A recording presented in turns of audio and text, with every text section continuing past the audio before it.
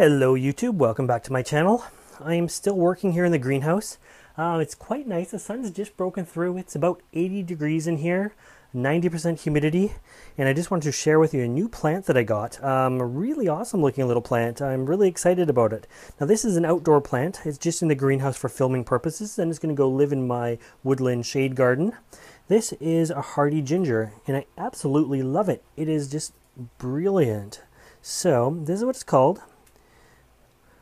Asarum maximum, and the hybrid name or the cultivator name is Ling Ling. So it is a hardy ginger.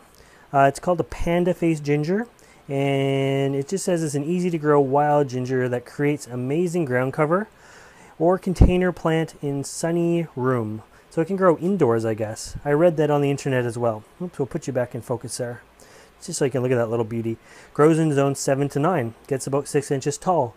But so I was at the garden center today, and I just saw this guy poking out on one of the tables, and the flower is black and white, and I just couldn't help but buy it. It is the most interesting flower I have seen in a while. It's just sort of laying on the ground. This is just a cypress mulch on top of the plant. It's such an intricate little thing. I don't know if you're getting the full sort of feel of it on camera. I hope you are. I hope it turns out okay. This is sort of a fluffy looking white, although it's not. And the petals are very velvety. They almost look like they have fine little hairs. You almost like you'd want to touch them.